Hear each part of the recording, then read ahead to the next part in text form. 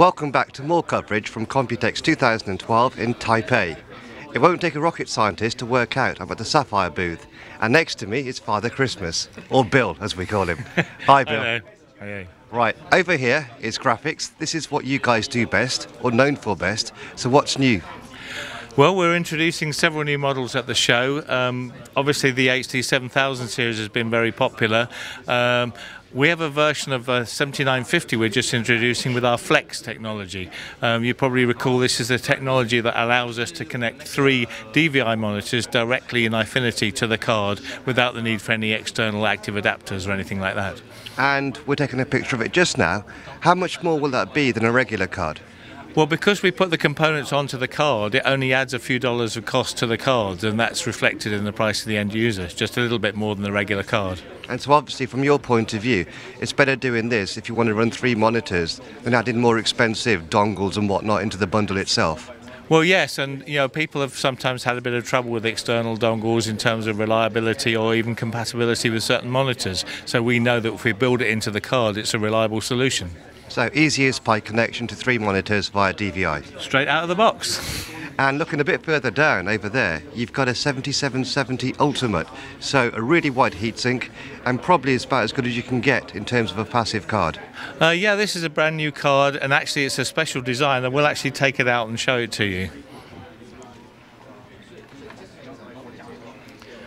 It's actually a specially designed PCB for this model because we put all the memory on the reverse side of the card with a heat spreader for the memory, which allows us to use the main heatsink to take away all the heat from the GPU itself and the other active components. So it means it's a very compact solution for the power levels that we have, and it's not too heavy in weight because this part of it is aluminium construction. Give me a hand. Right, so it's dual slot. The heatsink seems pretty wide.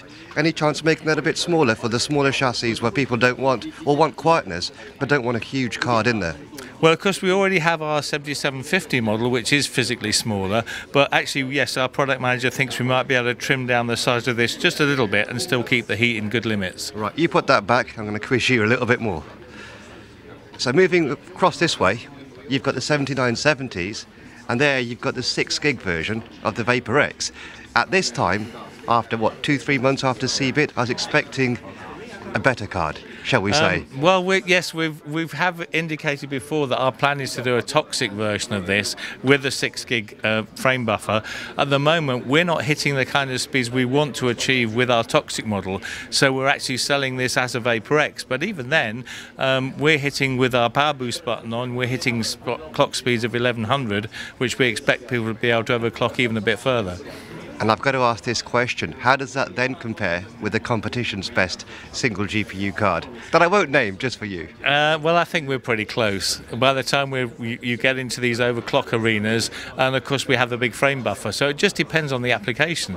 If applications can make use of the big frame buffer, such as rendering or video activities, things like that, they will see a benefit from using our card. Right.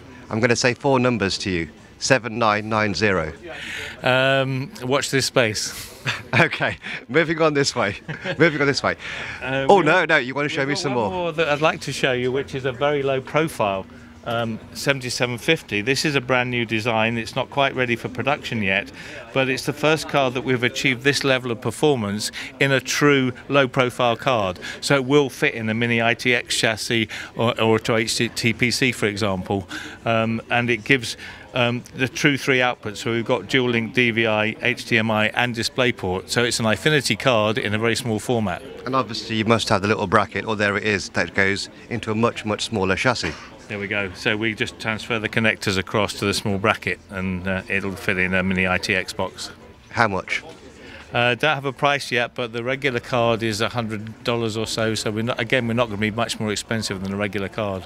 Yeah. So far, what you're trying to do is, obviously, you've got a bunch of SKUs from AMD GPUs. You're trying to be as different as you possibly can. Yeah, our main differentiator has always been the coolers and the alternative connectivity, and that's really what we're bringing to the party again. I jumped the gun a bit earlier, but now we'll go this way. Motherboards. Yeah, we're trying to increase our coverage of motherboards. We've got a Trinity design that's already done. I know they're not launching the CPUs until later in the year, but we're our design team is pretty active. All of our current line of motherboards are actually designed within Sapphire by our own motherboard team. None of them are bought-in designs.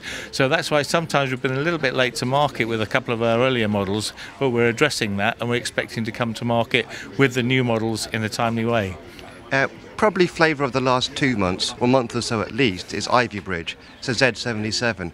What are you guys doing for that? We've got a Z77 design that's already done, but we're just making a few final tweaks to it before we come to market with it. We're also looking at doing a mini ITX or a micro ATX version for the lower end of the market as well. Okay, Bill. I'm going to let you finish this video. So, in one paragraph, what's Sapphire doing right now in the next 3 months or so that's going to get our readers and viewers excited? Well, we've got a lot of products that are not VGA that we're bringing to the market. So you've already seen our mini PC and our video splitters, for example. So really we're just trying to broaden our approach to the market. And part of that will include addressing new vertical markets like digital signage with big displays and things like that. Okay, Bill, thanks very much. Okay, so lots of graphics cards and motherboards, but Sapphire's promising much, much more for the next 3 months.